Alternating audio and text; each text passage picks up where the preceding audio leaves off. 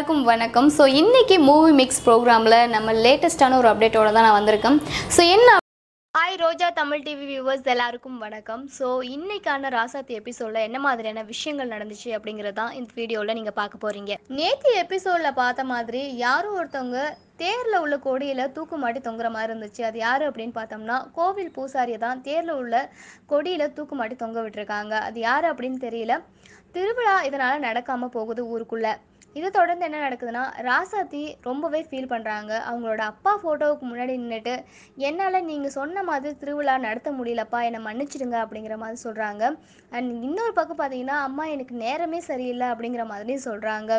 ஒவ்வொரு தடவையும் திருவிழா நடத்தும் போது ஏதாவது தடங்கள் வந்துக்கிட்டே இருக்குது அப்படிங்கிற மாதிரி சொல்கிறாங்க. இதுக்கு அவங்க அம்மாவும் செந்தில் அவர்களும் சமாதானப்படுத்துகிறாங்க.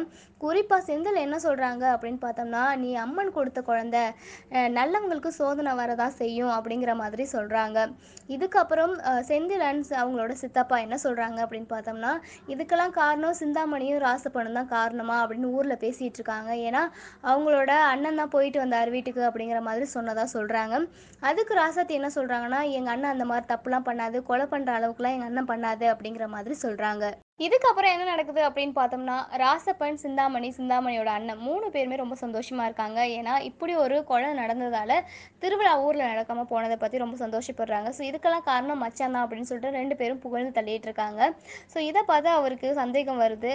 ஸோ நீங்களாம் எனக்கு புகழ்ந்து பெருமைப்படுத்துறீங்க, ஆனால் நீங்கள் நினச்ச மாதிரி நான் பூசாரியை கொலை பண்ணலை அப்படிங்கிற மாதிரி மச்சா சொல்லும்போது சிந்தாமணியோட புருஷனுக்கும் சந்தேகம் வருது. பூசாரியை நம்ம கொலை பண்ணலைன்னா யார் கொலை பண்ணியிருப்பா அப்படிங்கிற ஒரு சந்தேகம் ஆரம்பிக்குது. ஸோ சிந்தாமணி பூசாரி தற்கொலை பண்ணலை அப்படிங்கிற மாதிரி சொல்கிறாங்க, யாரோ கொலை பண்ணியிருக்காங்க. ஸோ பூசாரியை கொண்டது இவங்க தான் அப்படிங்கிற மாதிரி யூகிச்சு சொல்கிறாங்க. யார் அப்படின்னு பார்த்தோம்னா ராசாத்தியும் செந்திலும் தான் கொலை பண்ணது அப்படிங்கிற மாதிரி சொல்கிறாங்க. இதை தொடர்ந்து போலீஸ் ஸ்டேஷனில் நடக்கிற காட்சிகள் வடிவமைச்சிருக்காங்க. அதில் என்ன சொல்கிறாங்கன்னா, புது டிஐஜி வரப்போகிறாரு, அதாவது வல்லரசு அப்படிங்கிற மாதிரி அவரை பற்றி சொல்லிகிட்டு இருக்காங்க. ஸோ அவரை புகழ்ந்து தள்ளிட்டு இருக்காங்க அப்படின்னே சொல்லி ஆகணும்.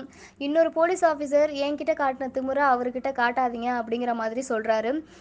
முக்கியமாக அதுக்கு ஒரு உதாரணமாக நக்சலைட் விஷயத்தில் அவர் எப்படி டீல் பண்ணார் அப்படிங்கிற ஒரு விஷயத்தையும் சொல்கிறாரு.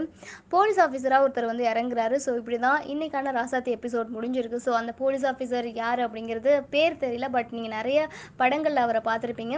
ஸோ இன்றைக்கான ராசாத்தி எபிசோடு உங்களுக்கு பிடிச்சிருக்கா பிடிக்கலையா அப்படிங்கிற உங்களோட கருத்துக்களை என்னோட ஷேர் பண்ணுங்கள். ஸோ இது மாதிரி டே டு டே எபிசோட் நீங்கள் தெரிஞ்சுக்க ரோஜா தமிழ் டிவியை சப்ஸ்கிரைப் பண்ண மறந்துடாதீங்க.